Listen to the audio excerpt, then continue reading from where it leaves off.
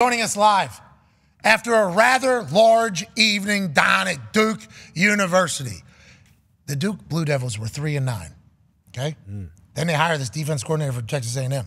They go 9-4. Damn. Now in his second year as a head coach, they're 1-0 with a win over the Clemson Tigers, 28-7 last night, where people are calling it the biggest win in the history of the program. Ladies and gentlemen, head coach of the Duke Blue Devils football team, Mike Elko. Yeah! What's up, fellas? I got to get you to be my hype man, Pat. Bro, you don't need me, pal. The numbers in your team are speaking for themselves. What a win last night, Coach. Yeah.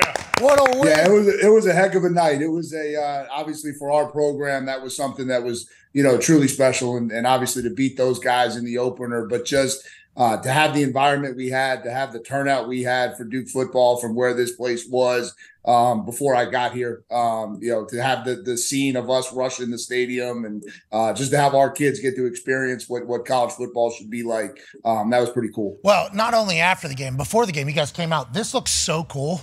Yeah. Hey, I don't know how cool. If you know how cool you guys look coming out, you look super cool. Like the team. Well, go ahead. It's the one thing we can control, right? We got to look good to play good.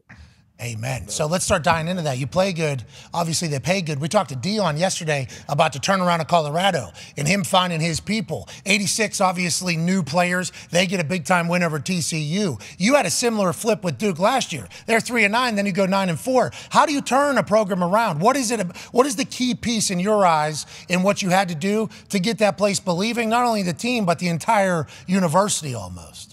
Yeah, I think we were in a little bit different situation. I think we had a lot of kids who maybe just needed a little bit different path and direction. And I think what we discovered really quick was we had a lot of really good kids that were really willing to do a lot to change the direction of this program and kind of change the perception of who they were. And so we were able to take the group that we had, give them a direction, mold them. I think we made some tremendous changes to strength and conditioning, to nutrition. Everybody who has come through here has said we look like a bigger, faster, stronger football team than we were before we got here. And we've just been able to take the kids that we had and instill confidence in them. And I think that's just kind of bled through the entire community, university, and everything. Hell yeah. It's been fun to watch. Go ahead, AJ. Where do you go from here? I know, you hear coaches talk about handling success. Sometimes that's the toughest thing. Now you guys have this big program-changing win. Now what does it look like? What's the rest of this week look like for you and the rest of your team? Yeah, I tried to retire last night, but they wouldn't let me. So now it's about trying to get going on a short. Now we listen.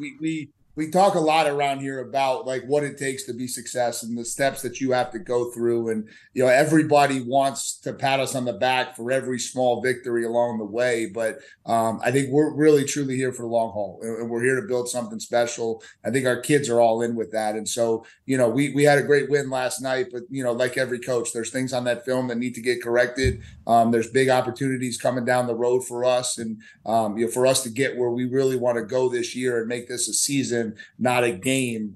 We got some things we got to fix and get better at. And so we'll go to work at that tomorrow and get ready to play again on a short turnaround this weekend. Top of the ACC looks very solid this year. I mean, it's kind of happening everywhere. In this modern NIL world, in transfer portal world, we assume that every program that is going to have success is going to utilize it. Duke, not easy to get into, right? That's a tough place. Has that been a problem for you, or how do you go about recruiting, I guess, to find your guys that can be Duke football players? Yeah, I think we've used it the right way. I think the first thing we talk about all the time with the transfer portal around here is retaining our guys and keeping our guys out of it. And that's something that we were really successful at. We have a starting quarterback who's extremely talented, and we had to make sure he stayed at Duke. We've got a left tackle who's extremely talented, and there's a bunch of other guys like that.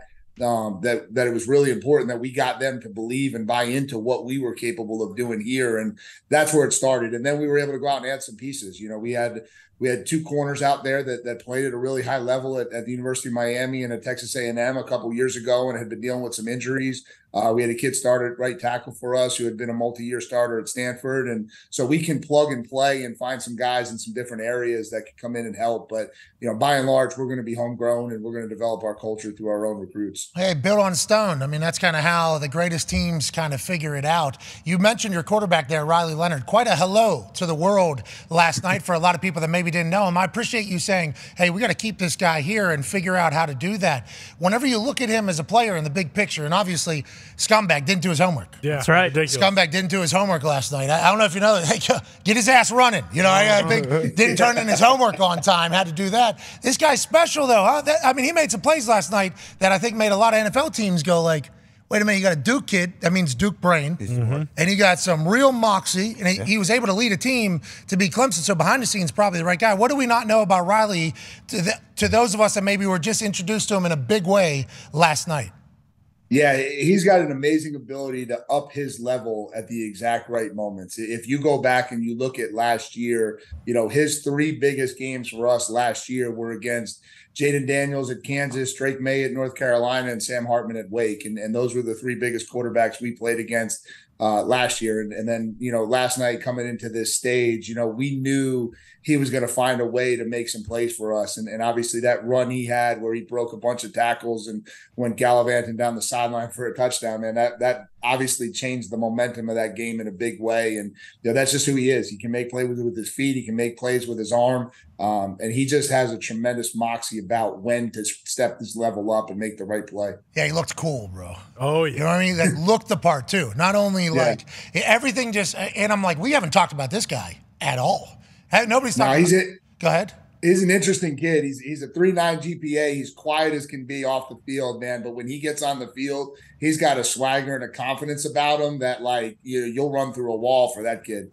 And that's unique. It really is. And he's a unique, special kid. Like Luke Kuechly used to have. Remember they talked about him? It was like going into a phone booth. This guy's actually Clark Kent. He has glasses on, super nerd. Then you get him on the field. Him. Ah! It's an incredible – that's a great thing to have because that 3.9 GPA means, especially at the quarterback position, I can handle everything. I'm excited to see how the NFL people start chit-chatting about Riley, especially after last night. Go ahead, Tone. Yeah, Coach, obviously you're from Jersey, so you're a hard nose, and then you went to Penn and you were a ball hawk and hard-hitting safety there, and you've always been on the defensive side of the ball as a coach. And you always had great defenses at Texas A&M, and then you came here and turned around the defense pretty quickly. Is it scheme, or is it like last night you could just tell, like, you guys have 11 guys in the picture at all times? What is the key to success that you've always had great defenses? Yeah, it's probably a combination of both of what you said about me. I think to me it starts with toughness and grit. I think there's some intangibles defense that you have to have. Isn't that interesting? Yeah. At Duke. Got to. Yeah. Hey, it never changes. The game of football is the game of football no matter where you're at. And, if you want to play good defense, you got to play with toughness and grit and all that stuff, and you got to have it. But then I think maybe a little bit within our scheme that's unique in how we utilize our pieces and try to put kids in positions to be successful and maybe have a little bit more of an evolving type scheme that can fit our personnel as opposed to just a blank playbook that's got to travel and we've got to recruit personnel to fit the scheme. We can kind of make this scheme fit around the types of players we have. And I think that's something we've been able to do over the years pretty successfully. Go ahead, AJ.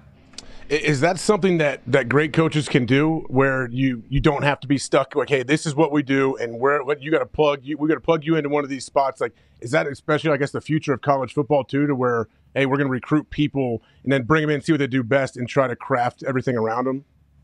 Yeah, I think it's maybe a little bit of both, but what I would say with me is it's my background. My first defensive coordinator job was the United States Merchant Marine Academy. Then I went to Hofstra. Then I went to Bowling Green. And, those were places where you had to take your pieces that you had and figure out how to best utilize them to be successful. I didn't cut my teeth in the SEC where we can go get every 5-star and come in and make him, you know what I mean? So I think some of that just shaped me, you know what I mean? I think then there's nothing wrong with either philosophy in my opinion. But I never was really at that place as I was learning how to put this defensive scheme together. And then for me, as I got to the places where we had the elite talent, still was able to evolve it the right way. And I think the Texas A&M kids really believed in what we did. And so it was interesting to just kind of see it all come together at each level that I've been able to do it. They felt your effect whenever you lost or left, and then Duke obviously felt your immediate arrival. 3-9, 9-4, 1-0. Ty has a question for you about all that. Yeah, Coach, just curious, when you first took the Duke job, was part of the appeal like, hey, I have the opportunity to go to maybe the most historically strong blue blood basketball school and like actually turn it into a football program. We all know the kind of like boosters and excitement they have around the basketball team, but then you turn things around and start winning and people get excited about Duke football. Like, was that part of the appeal when you first took the job or no? Yeah, I think it was two things. I think one, I think Duke is unique. And in this world of, you mentioned it, the NIL, the transfer portal, we feel like Duke has a little something different that we can sell, and we can get kids here to buy into what Duke stands for and what Duke can do for them beyond the game. And I think that helps us with roster control a little bit. And then you look at, okay, well, then can you be successful? And that's where the basketball thing comes in.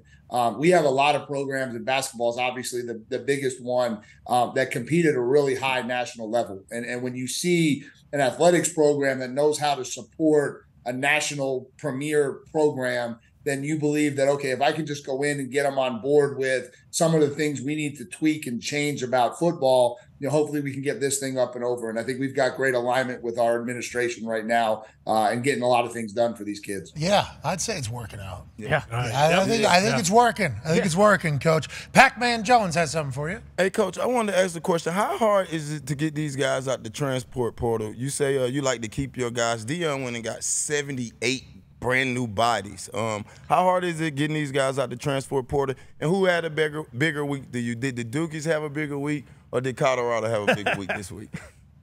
Hey, listen, we're far enough from Colorado that they can have a big week, and so can we. Okay, I'm staying out of that conversation. But no, we can get kids in. Obviously, Duke's a little bit of a different place in terms of academics and who we can get into school, but we don't have any bigger issues getting kids out of the transfer portal. I just think it's different. I think what Deion took over versus what I took over were just two different situations. We had enough kids here that we could build around and win with, and so we just decided to do that instead. Hey, new AP top 25. You guys are 21. Colorado's 22. So there you go. I think Duke wins. So we did. I think you. Hell yeah.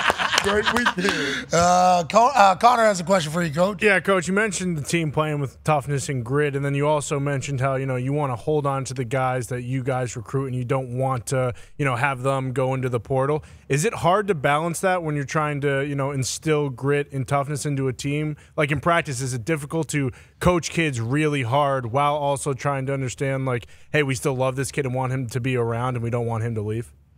Yeah, I think a lot of that is relationship driven. I think if kids these days know you care about them and know they can trust you, you can coach them in ways that they know you're developing them to be the best they can become. If it's just some of that old school mentality of like, do what I said just because I said it, I think that doesn't go quite as well nowadays. But I think we've got really good relationships in this building. And we spend a lot of time getting to know these kids and spending a lot of time with them. And I think that allows us the opportunity to kind of push their buttons because they know it's coming from the right spot in the right place. Coach, what a time it was when Google didn't exist. Motherfuckers used to just say shit. Yep. You know what I mean? It used to just be, hey, you didn't even have to know. You didn't even know if it was right. No, yeah, you're from New Jersey. I mean, I couldn't even imagine. Pittsburgh, the same way. Yeah. It's like, hey, why does this happen? Just a matter-of-fact answer that is so wrong and cannot be checked, and then just go about your life. It's a little different now, Coach. It's a little different now. No, you got to be a little smarter with these guys. They can get a lot of information really quick. Yeah. And you lose all credibility immediately. You remember what that – did you hear what this dipshit – That ain't right. Check it out. That ain't right at all. It's right here on my – see, I can't listen to anything you say for the rest of your life. Yeah. You talked about nutrition and the weight room and everything, and obviously in college, the weight room is the place that you're – living. Yeah. I mean, that is obviously a huge piece of it. What type of lifting we do? We got Olympic lifting. What is the move and what's the nutrition? You got shakes and smoothies for everybody, and is that just standard operating procedure now at D1 football? Yeah, I think from a lifting standpoint, we're Olympic lifting, and I think we're trying to move weight down there and build confidence through the amount of weight that we can do. And so, our kids know that when they go in and they work out, they're going to work out hard, and I think we've been pretty well documented on social media with what we're trying to do down there. And we hired Dave Feely from the University of Miami, and he's done a phenomenal job of just kind of building the culture down there. And the gains that we've made have been phenomenal. And I think from a nutrition standpoint, I don't think we're doing anything special. I think we were behind the times at Duke. I don't think we were doing it the way Notre Dame was or Texas A&M was. And I think that was something I noticed immediately was if we want to have a Power 5 football team and we want to compete in this league against teams like Clemson, we've got to do a much better job of exactly what you said, the shakes, the nutrition, the constantly monitoring how our kids are eating, training table. Again, nothing that's not commonplace amongst the elite programs, but something we had to do to become an elite program or to challenge to become an elite program. Speaking of being an elite program, man, this picture from last night after the win, those fans could not wait. They were standing on the side. They were standing in the end zone pretty much like, man, we got 3 scores. Yeah. We're up by. We're absolutely dominant. This is a beautiful thing, I think, for a coach who's trying to rebuild an entire culture. What did you tell the team afterwards in the locker room whenever, the quiet kind of finally came after this huge win? Yeah, I mean, I just told them it's a testament to what people can do when they come together and they're willing to work for something. I think that's one of the things that maybe gets lost a little bit in society today with how much gets put on social media and how much emphasis gets put on what people say about you. You can still just work really, really hard and change who you are and change what you're all about. And I think our kids have done that. And I think last night was a huge testimony to that on the national stage. Hey, you've done a great job down there, Coach. We appreciate the hell out of you taking time to chit-chat with us. And they're calling it the biggest win in the history of the program, people are saying. Wow. Well, now I got to go back to work and make sure we don't have the biggest loss in the history. So it's a good idea. I appreciate you guys having me on. It's always great to see you guys. Hey, you too. We appreciate the hell out of you, ladies and gentlemen. Coach Mike Elko. Yeah. That's hilarious. Yeah, we got another game coming. Yeah. So let's go ahead and talk about win that one too. Let's not bounce Dahn in everybody's.